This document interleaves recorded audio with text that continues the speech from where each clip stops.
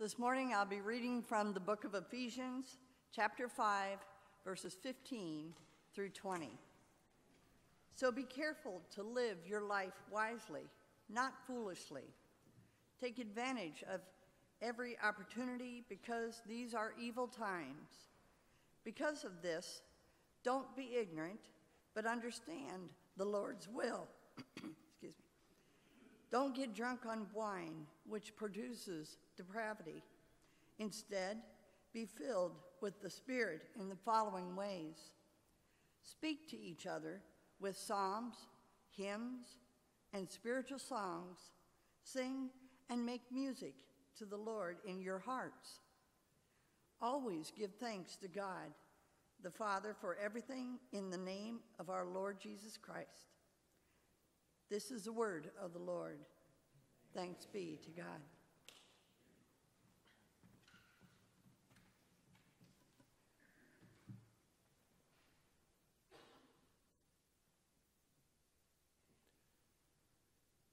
We are very excited for next Sunday. It's Pentecost Sunday, which is the Sunday we celebrate the birthday of the church when 120 disciples were filled with the Holy Spirit and the movement of God spread throughout Jerusalem and beyond.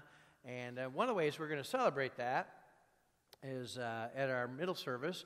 We'll have a shortened service that day, but we invite everyone to come and join us in our celebration of the completion of the first portion of phase 1 of our remodeling projects, and we're excited about how they all turned out, and so we just want to have a day where we recognize the contractors and others who worked on the project, and also just thank our donors and all who supported us.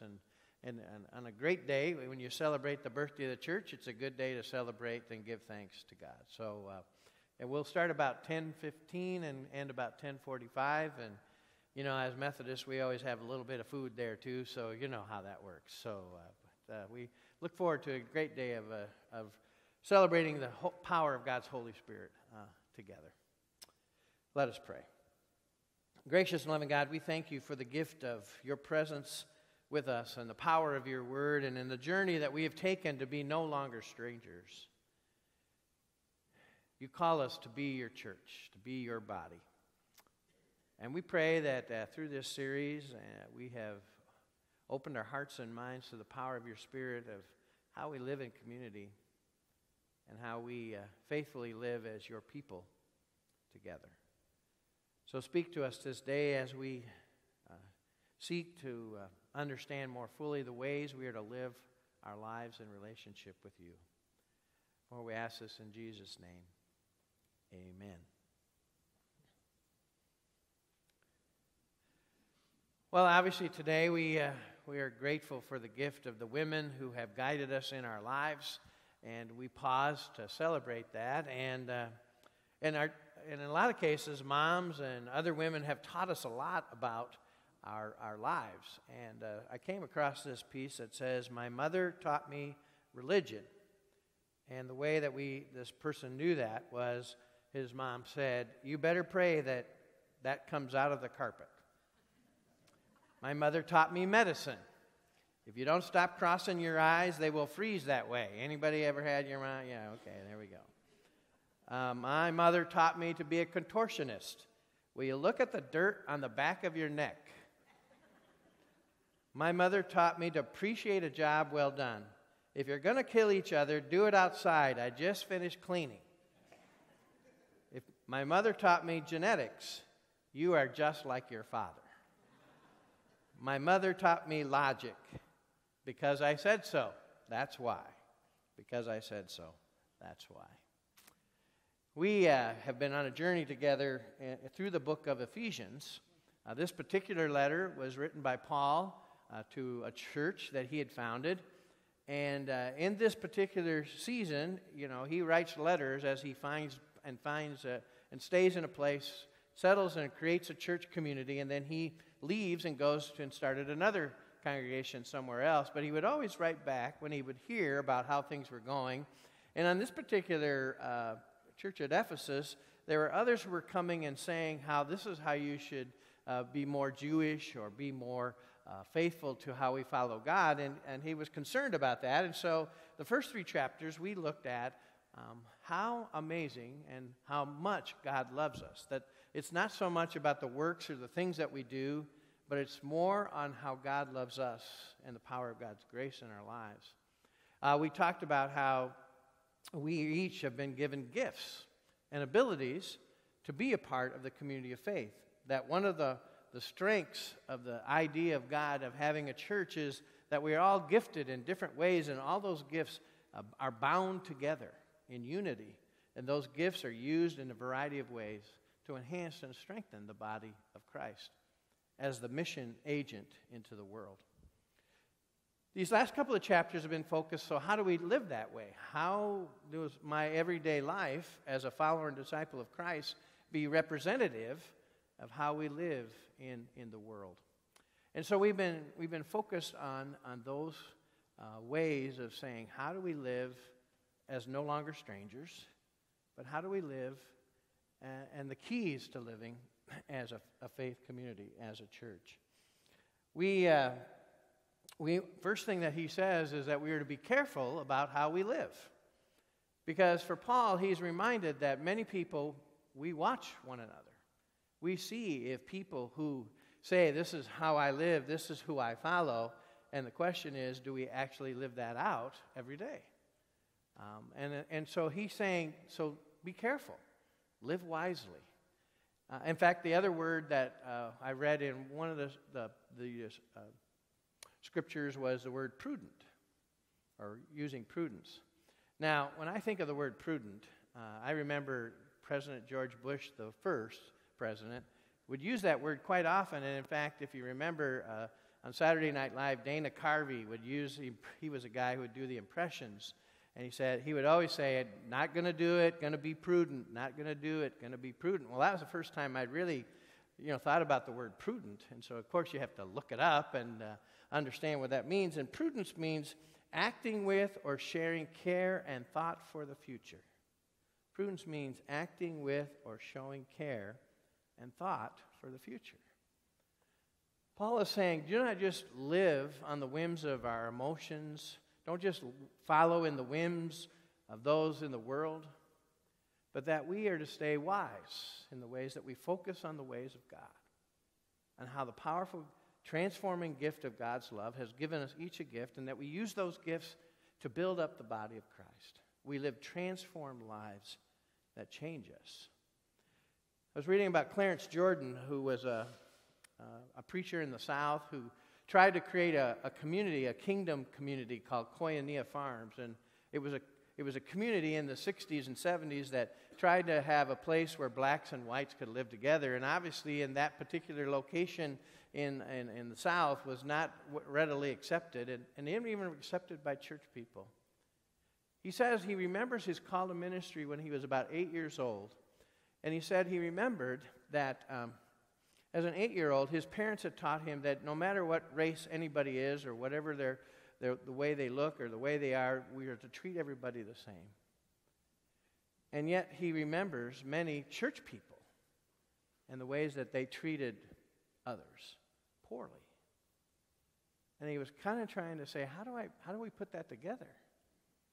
If we're to be followers and disciples of Christ, how do we not live that way every day? It's not an easy path in life. And yet, Paul says, be careful, be aware, be prudent, be wise in how you live your life every day, and the words you say, the ways you act, the ways we live. Because if we are truly living a transformed life of God, we will seek the higher ways of God's love. He goes on then, so we need to take the opportunity. Now for Paul, he believed that Jesus was coming back pretty quickly, and of course that didn't happen. But for him, he was saying the time is short. And so we need to bear witness to the power of God's love to the whole world. Hence his missionary process was that he would again go and create a foundation for a church community of Christians, and then after a couple of years, he'd move to the next major metropolitan area and do the same.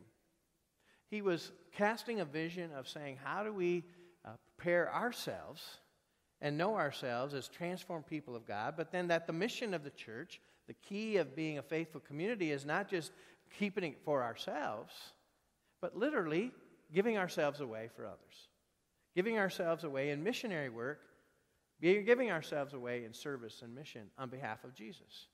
Because it's there that we then allow others to experience and know the transforming love of God. So one of the keys that he challenges us to continually think about as a church, as a congregation, that it's not about us. We have experienced that transforming power of the Holy Spirit. It's really about those outside.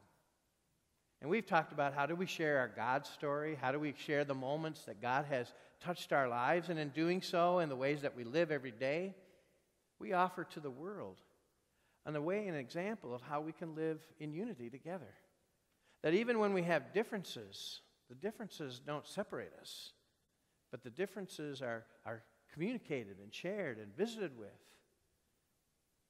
And that we then experience and open ourselves to that transformation of God's love in our lives. You know, Paul lived a life that was not easy.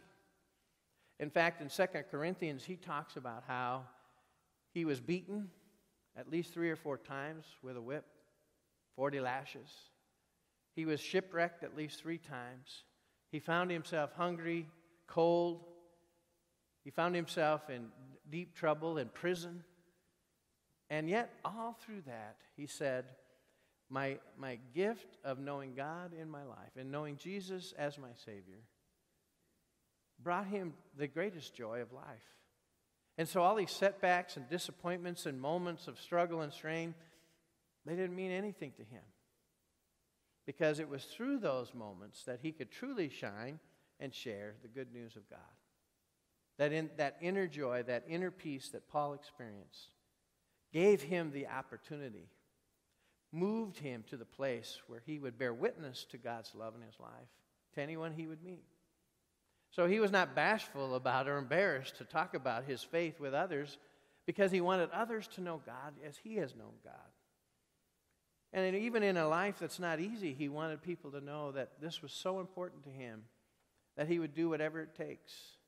He would live his life in whatever way God's called him so that he may truly demonstrate and open to the world the good news of Jesus, who transforms each of our lives and helps us to live bound together as a community of faith. Lastly, he said in this passage that we should always be filled with the Spirit. That there are 2 things that are important for a key to be a community of faith. One is prayer. And during the Lenten season, we focused on that 40 days of prayer. And the other is worship. That one of the key ingredients of truly experiencing and knowing God in our lives is gathering with other Christians to share in worship. Because it is worship that then fuels and inspires us to share the good news, to share our God story, to speak and to encourage and to strengthen others in their most difficult times. Bishop Desmond Tutu wrote this about the meaning of worship, which I thought was very helpful. He said, in worship, what happens is my humanity, my personhood, gets caught up with another's humanity. That we are bound together, that we belong in this bundle of life. A person is a person through other persons. I'm a human being because I belong. I participate, I share. We participate in a greater whole. One of my favorite phrases is, my heart is full. And I think that's what Paul is saying in this passage. And he's reminding us that our hearts are full when we are filled with thankfulness and with joy. When we live life in humility, in the ways that we celebrate the power of joy and thankfulness, we represent to a world a different image of the world. For many, the world is dark and filled with darkness, and yet we are the kingdom of God. We are the ones who bring light to the world. Jesus talks about being the salt of the world. Tells us to be the light of the world, just as Jesus is the light in our hearts and lives. In the same way, we are filled and blessed by God's Spirit to truly live as Spirit-filled people every day. We live with a total amazement about life every day. And all of us have had those miracle moments when we've seen things in our lives and we've said, wow, that's of God. That's of God. That's of God. That just amazes how we live and how we think and how we speak. A person once took the chapter 13, the love chapter of 1 Corinthians, and kind of related it to this day of Mother's Day. And I just thought it was a great way to end our time of thinking about we're no longer strangers. We are people who live in a community to be the body of Christ. We worship together. We pray together. We give and offer ourselves and our gifts to God. And in doing so, we then are a body that doesn't look just within ourselves, but we are a body of people that seek the ways of God and to live the ways of God so that others may experience God more fully in their lives, especially those who are distant from God. May we be the tool and the instrument to bring people to know God more fully in their lives. Anyway, it goes like this. If I live in a house of spotless beauty with everything in its place, but have not love, I'm a housekeeper, not a homemaker. If I have time for waxing, polishing, and decorating achievements, but have not love, my children learn cleanliness, but not godliness. Love leaves the dust in search of a child's laugh. Love smiles at the tiny fingerprints on a newly cleaned window. Love wipes away the tears before it wipes up the spilt milk. Love reprimands, reproves, and is responsive. Love crawls with a baby, walks with a toddler, runs with a child, and stands aside to let the youth walk into adulthood. Love is the key that opens salvation's message to a child heart. Before I became a mother, I took glory in my house of perfection. But now I glory in God's perfection of my child. As a mother, there is much I must teach my child. As a follower and disciple of Jesus Christ, there is much that we must teach our children. But the greatest gift we can teach is love. Let us pray.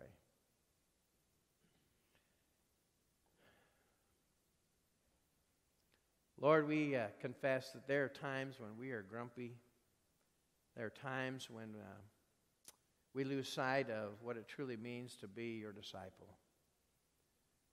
But we pray today that as we have journeyed together, that you remind us that the ethic of love, the power of love, the source of love for our lives is you. Help us to incorporate the power of that love through our life of prayer, through our life of worship, and through our lives of gratitude. Help us to truly be living as your disciples in the world, a transformed life so that we can proclaim the good news of the kingdom of God has come today. For we ask this in Jesus' name, and all of God's people said, amen. Our hymn of commitment today is Joyful, Joyful, We Adore Thee. Joyful, Joyful, We Adore Thee. Let us stand and sing together. It's number 89 in your hymnal. The words are also on the screen. Joyful, joyful, we adore Thee.